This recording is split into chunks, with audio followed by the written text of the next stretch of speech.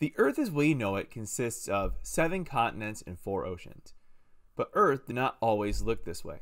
In fact, as many as 4 different times in the history of Earth, all of Earth's land masses have been combined into a single united supercontinent. The last of those supercontinents, and the one that's had the most profound effect on life as we know it, was known as Pangea. In this episode, we're going to talk about the rise and the fall of Pangea and the impact that it has on living species today and had on living species back then. This will be one of our first videos we're talking about the topic of biogeography. So stay tuned.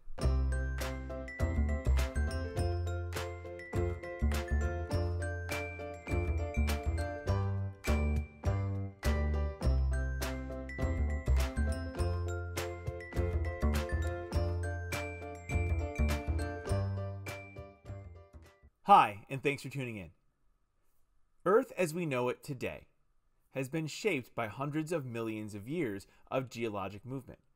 If we were to go back in time, over 200 million years ago, we wouldn't see the 7 continents that we see today, or the 4 oceans that we have on today's maps. Instead, what we would see is a single landmass known as Pangea, and a single ocean known as the Panthalassic Ocean. Over the past 200 million years or so, that supercontinent has slowly broken apart to shape the Earth to make it look like it does today. But Pangea wasn't the only time that all of Earth's land existed as a single united supercontinent. In fact, there was one that preceded it a few hundred million years before Pangea, known as Pangea.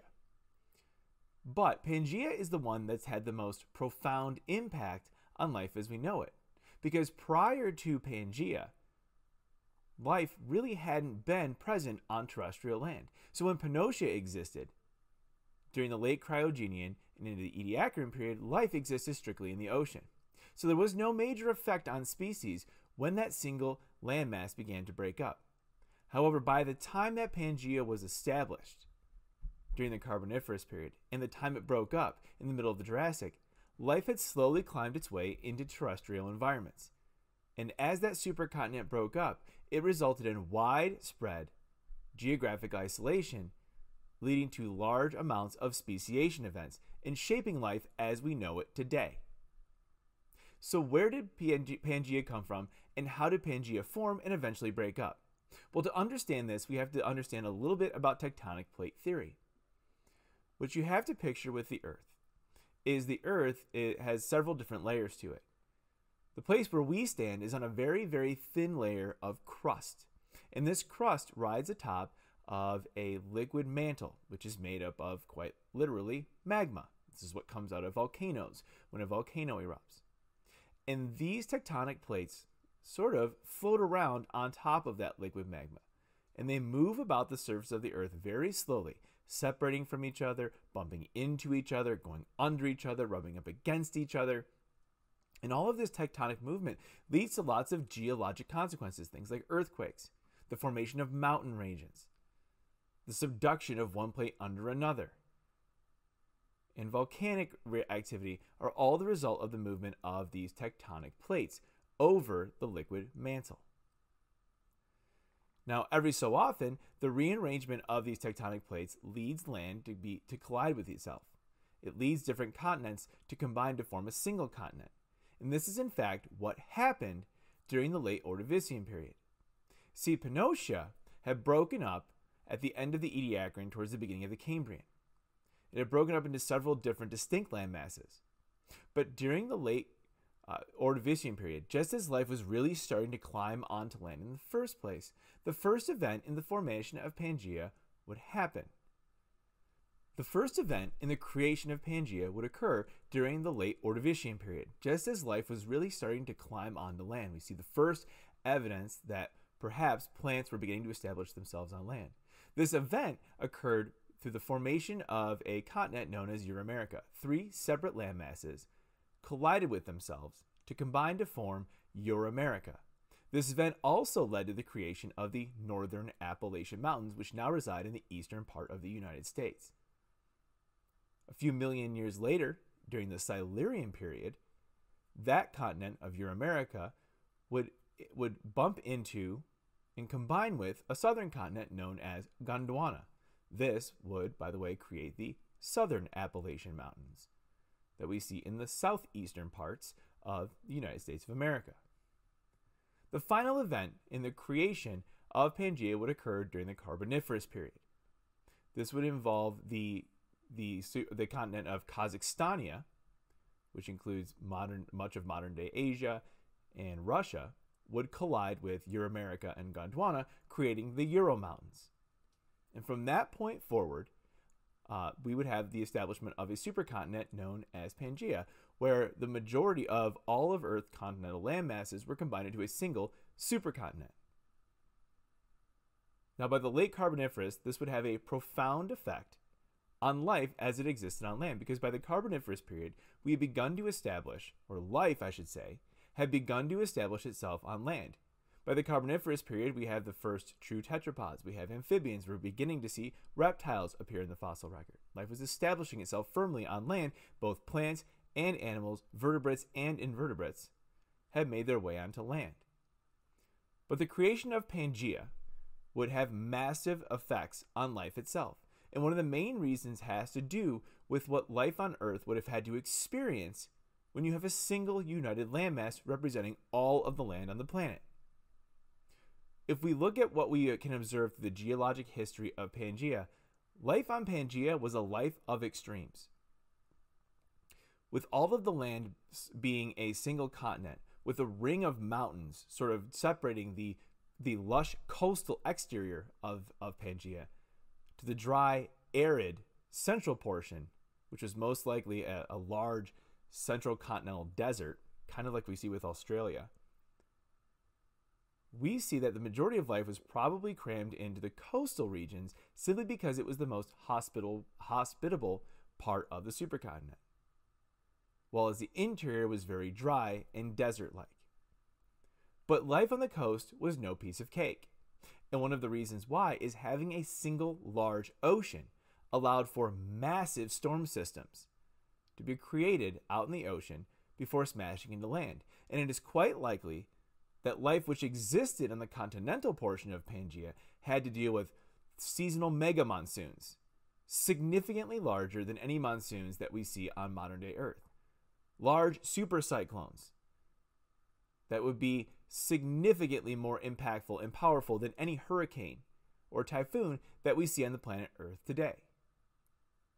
This would have greatly influenced the way life had to survive. So even though we have a single united landmass, allowing the free movement of species across all of terrestrial biomes, it likely wasn't that easy to survive. And there were likely large parts of the continent that were cut off from itself by mountain ranges or changing biomes that were either hospitable or inhospitable depending on what the species were at the time.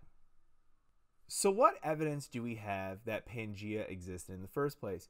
And what evidence do we have about when it was created, when it began to break apart, and the effects that it had on life? Well, there's a host of evidence that supports the fact that Pangea did exist and tells us approximately when it was created and when it began to fall apart. First off, we can turn to Steno's laws of stratigraphy. We can look at the rock layers that exist on now separate continents, and we can see when those rock layers matched up. So if you remember the principle of lateral continuity, basically stating that rock layers are laid down continuously. Well, if you look at rock layers on South America and you can match them with rock layers found in Africa up to a certain point, you can date those rock layers and say, okay, well, the rock layers match starting at this point in geologic history, and they stop matching after this point in geologic history. And that gives you a pretty good indication of when South America and Africa were combined with each other. You can do the same thing across all of the continents, compare North America to Europe or North America to Asia, and see when those rock sheets or when those strata line up and when they stop lining up. And that gives you a pretty good timeline for when those rock layers were either combined as a single continent or when they began to break apart. There's also evidence from a field called paleomagnetism. Most rocks have some type of metallic inclusion in them, and these metal fragments are actually polarized in accordance with their alignment to the North and South Pole due to the Earth's magnetic field. Well, these become fixed when the rock is created. So you can see which part of the rock was pointing north and which part of the rock was pointing south as that rock layer was created. And now you can see where it exists today, and you can see how it's turned on its axis. If it's now turned 45 degrees relative due to its magnetism compared to true north, you can tell that that rock has actually turned. That particular place that rock exists has actually turned about 45 degrees relative to when it was created relative to the North Pole. So paleomagnetism provides a good deal of evidence for following how these continents moved and drifted apart from each other over geologic history. But one of the most profound pieces of evidence we have in terms of Pangea existing and how it fell apart and when it did actually comes from the fossil record. If you recall, the fossil record, or index fossils more specifically, was how many of the rock layers were actually identified and tracked during the early days of mapping geologic rock strata. Well, these same fossils also provide us with a wealth of evidence. So, for example, we have evidence that of a species called Cyanonathus. Now, Cyanonathus was a Triassic land reptile. Now, we find Cyanonathus actually spread across fossils spread across several continents, from Africa all the way down to South America. Now, there's no way that Cyanonathus would have ever been able to make it across the Atlantic Ocean. It was not capable of swimming. There's just no way based on its body plan. And we stopped finding Cyanonathus fossils at a certain point in time when the species went extinct. But we can also tell that when Cyanonathus existed, and we can date those rocks, we can tell that when Cyanonathus existed, that for a fact, Africa and South America were a single united continent rather than being two continents separated by 3,000 miles of the South Atlantic Ocean. Another Triassic land reptile, Lystrosaurus, its fossil remains are now found spread across many of the southern continents, including Africa, Australia, and Antarctica, and modern-day India. Again, those continents are no longer in contact with each other. Well, the majority of them, India is in contact with Asia now. But they're no longer in contact with each other. However, at the time when Pangea existed, they represented what will become the southern continent of Gondwana. They were all interconnected. Therefore, the dispersal pattern of these fossils makes perfect sense if you go back to the Triassic era, when all these continents were joined as part of the southern portion of Pangea. However, now, of course, they're now separated by thousands of miles of ocean and spread amongst the South Pole, over where Australia is, and now where modern-day Africa and India are. But perhaps the best example comes from a fern known as Glossopteris, which existed back at the same time. Glossopteris, the dispersal pattern, is very, very odd. The dispersal pattern of its fossils is very, very odd. We find it spread across the southern parts of India. We find it spread across Western Australia, Africa, even in Antarctica. Do we find the fossil remains of this fern? Now, of course, this fern could never have existed in modern-day Antarctica. It simply wouldn't be able to exist there. Nor is it possible that this plant was dispersed by wind or by sea. We know what its fossilized seeds look like. They were too dense to float. They were certainly too heavy to be brought by air, and there's no way an animal carried them there, again, because of their size, their shape, and their density. So the bottom line is the only way that this weird dispersal pattern of Glossopteris fossils makes sense is if we reconstruct the continents the way the geology tells us to at the time of Pangea.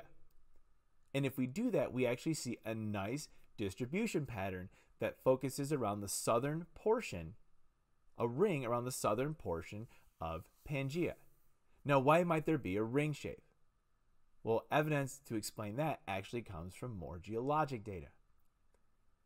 Geologic data indicates on the southern portions of modern-day South America, Africa, portions of Australia, and India, there is rock remnants of a southern ice cap during Pangea times.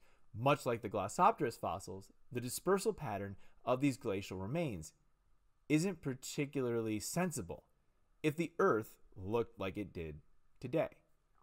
But the fact of the matter is it didn't, and when you reconstruct the continents as they must have existed during Pangea, according to the geologic data, you can see that that distribution pattern of glacial remnants actually aligns perfectly with what would be a southern polar ice cap. And just outside of those glacial remains, you will find the distribution ring that correlates with Glossopteris fossils. What's most interesting in terms of the field of biogeography is when we look at biogeography, we see that we have fossil evidence that supports geologic evidence, and we see geologic evidence that's in agreement with the fossil evidence. There's no reason that these two fields should have to agree with each other. But the fact of the matter is they corroborate each other simply because they are interdependent. And it helps to prove exactly what we understand about the world that we know. That sometime in the neighborhood of, sometime for a period of about 200 million years, from the late Carboniferous to the middle of the Jurassic period, all of life lived on a single continental landmass known as Pangea. But as with all good things, they must come to an end. And around the mid-Jurassic is when Pangea began to break apart. Those geologic forces that had created and held Pangea together for over 200 million years began working against the continent, and the continent began to fall apart. Now, we're going to the mid-Jurassic, going back to around 210 million years ago, back when dinosaurs were ruling the earth. Reptiles owned the land, they owned the air, and they owned the sea. They were the dominant species on the planet. But the earth below them wasn't stable. It began rapidly falling apart. The first major step happened around 175 million years ago. It helps to explain a lot of the distribution patterns that we see on life today. The first major step was the separation of a northern continent known as Laurasia, which includes modern-day North America, Europe, and Asia. Laurasia kind of began rotating away from what would become a southern continent known as Gondwana, which is made up of Africa, Australia, Antarctica, South America, and modern-day India. And it began rotating almost like it was kind of taking its hat off the top. And in doing so, helped to create the northern Atlantic Ocean. Now, one of the things this helps to explain is why in the fossil record, and even today, there is a north-south difference between the species. Because the first major split that happened was to separate into two continents, a northern continent, Laurasia, and a southern continent, Gondwana. And it helps to explain why many of the species in the southern continents, South America, Africa, Antarctica, and Australia, share more similarity than they do with other species in the northern hemisphere, North America, Europe, and Asia, simply because the first split when Pangea broke up was along a north-south axis. And these continents would remain out of contact with each other for over 100 million years before some of those reconnections began to occur. The next major event started happening about 25 million years after that, so 150 million years ago during the early Cretaceous. This is when the southern supercontinent of Gondwana would start to fall apart. Africa and South America would start to move in a northeasterly direction, separating themselves, or partially separating themselves, from what would become India and modern-day Australia and Antarctica. Soon, South America would separate from Africa, creating the southern Atlantic Ocean. Africa at this point would actually become pretty much an island, only attached to what is now modern-day Madagascar and India. South America, on the other hand, the southern tip of it would remain in contact with Antarctica and Australia, with Antarctica interacting on both ends with South America and Australia, kind of serving as a land bridge connecting the two. You can almost think of Gondwana falling apart a bit like a bloomin' onion, where it's sort of folding outwards like this, with South America, Antarctica, and Australia here, and Africa sitting in the middle. By the early Cenozoic era, about 60 million years ago, North America and Greenland would be pushing westward, and they would separate from modern-day Europe and Asia, eventually giving rise to Greenland and then modern-day North America. In the southern hemisphere, we're going to start to see Africa shift and start moving northeastward. Eventually, it's going to collide with Europe, creating the Alps. South America is going to continue to push towards the west. It's going to begin stretching itself, and eventually, around 90 million years ago, it's going to lose its connection with Antarctica. Antarctica, on the other hand, is still continuing to track south, while Australia is pushing towards the east. Australia would eventually lose contact with Antarctica somewhere around 35 to 45 million years ago. India, on the other hand, about 90 million years ago, broke away from Africa, and what could only be the equivalent of a continental sprint somehow made it across the Indian Ocean in just around 50 million years, eventually slamming into Asia, the southern part of Asia. And that is why India is known as a supercontinent, because it was kind of its own tiny little continent that raced across the Indian Ocean and now is in the process of actually slamming into Asia as we know it. And to give you a concept of how slow most of these geologic processes occurs, the Himalayan mountains are the tallest mountain on the planet because they're still being built. India is still technically in the midst of its slow collision with the Asian continent. And each year, the Himalayan mountains grow by a few inches. In other words, if you're going to go climb Mount Everest, every year you wait, it gets a little bit harder because the Himalayan mountains are still being built. Madagascar, in the meantime, got left behind about 90 million years ago, just off the coast of Africa, and reaching isolation about 55 to 60 million years ago, losing all contact with other continents. The separation of South America and then later on Australia from Antarctica had a profound impact on the planet, in particular that continent. One of the things you have to realize is up until the point that Antarctica became isolated, it wasn't this icy snowball at the bottom of the globe. In fact, it was probably much more akin to a boreal forest. The continental connections it had with South America, and then at the very end, still remaining with Australia until about 35 million years ago, prevented something called a circumpolar current from forming. But it was this circumpolar current that allowed water to be trapped at the bottom of the Earth to circulate and continue to cool and to freeze Antarctica into the frozen, barren place that it is today. But up until about 35 million years ago, it was actually quite a hospitable place to live on the planet. 35 million years ago, however, Australia broke free, began heading east. It will eventually, in tens of millions of years, slam into probably somewhere around Korea or Vietnam and become part of Asia when the continents begin to reunite. About that time, North America will also be arriving, and you'll be able to walk from North America into Australia and then eventually into Asia as we all combine back into a single supercontinent.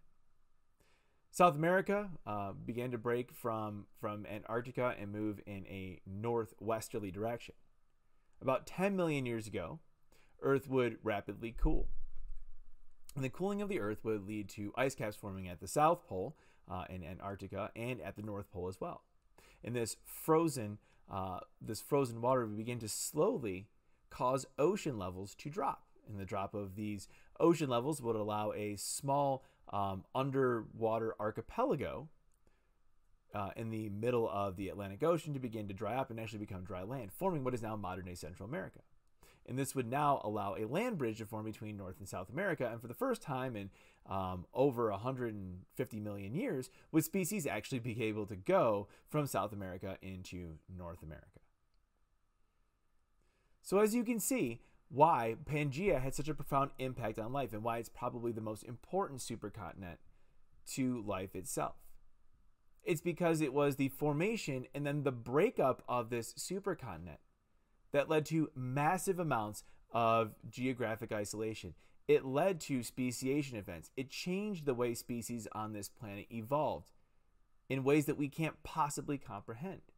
But it also helps to explain what we see in both the geologic record and the fossil record.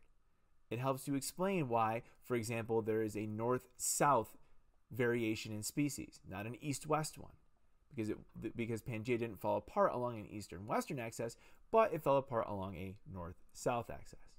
The story of Pangea provides us with a great introduction into the topic of biogeography. It helps explain how we're able to follow the movement of continents over time and how that helps to explain species distribution. But one of the cool things about it is species distribution also serves as evidence for those geologic changes. Biogeography is a great combination of both the fields of biology and geology, and shows how two fields that are in many ways unrelated can actually help to corroborate the evidence from each of those fields to form a unified theory to explain the way species exist, the way species evolved, and the way the Earth changed over time. In our next few episodes, we'll talk about how biogeography works, talk more about how we study biogeography and what we've learned from biogeography. So stay tuned. Thanks for tuning in. I hope you learned a lot.